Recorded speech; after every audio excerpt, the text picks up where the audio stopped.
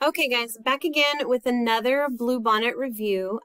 This book you're going to see on your screen is called Lexi McGall and the Teleportation Tournament.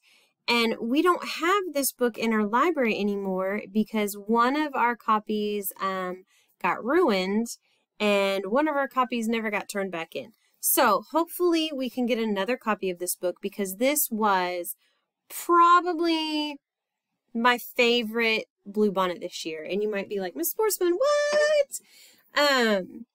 I didn't expect this to be my favorite Bluebonnet, but I really liked the action in this book. And I know I talked before about Words on Fire, and I really liked that book too. But in this book, Lexi, she is having to change schools. And this is kind of set in the future because they have teleportation devices, and we don't have those yet. And so she's moving from a school that was kind of like a prep school, like a school that has all kinds of monies to buy everything, to a public school, like what we go to. We go to a public school, and we don't always have everything.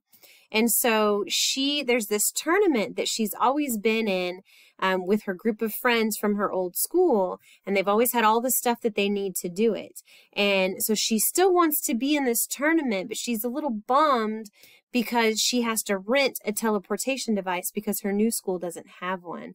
And so she talks a couple of people into being on the team with her because she can't be on a team by herself. And they end up being really good friends, but they start out a little rocky. And so this book is really cool because it's kind of like a mix between the show Amazing Race, if you've never seen it. I don't know if you guys have ever seen it, but it's kind of like a scavenger hunt where you get a clue and you have to read the clue and figure out what it means, and it takes you to the next place to get your next clue. Only in this book, they have teleportation devices built in. So the clue that they might have will lead them to a different place, a different country. But you have to figure out all the clues in order to get you there. And the first team to get to the last clue and cross the finish line wins a big, huge prize. And so I won't tell you who wins.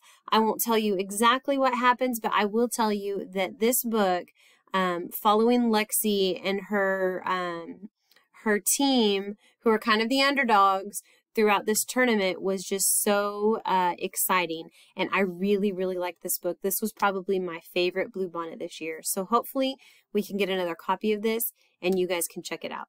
See you later, guys.